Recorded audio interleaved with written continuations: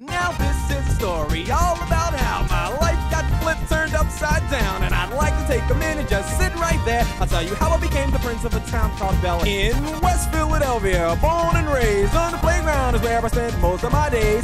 Chilling out, maxing, relaxing, all cool and all, shooting some b-ball outside of the school. When a couple of guys who were up to no good started making trouble in my neighborhood. I got in one little fight and my mom got scared and said, "You're moving with your auntie and uncle in Bel Air."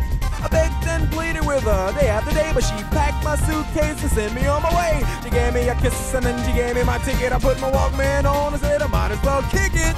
First class, yo, this is bad. Drinking orange juice out of a champagne glass. Is this what the people of Bel Air living like? This might be alright. But wait, I hear the prissy, bourgeois and all that. Is this the type of place that they should send this cool cat?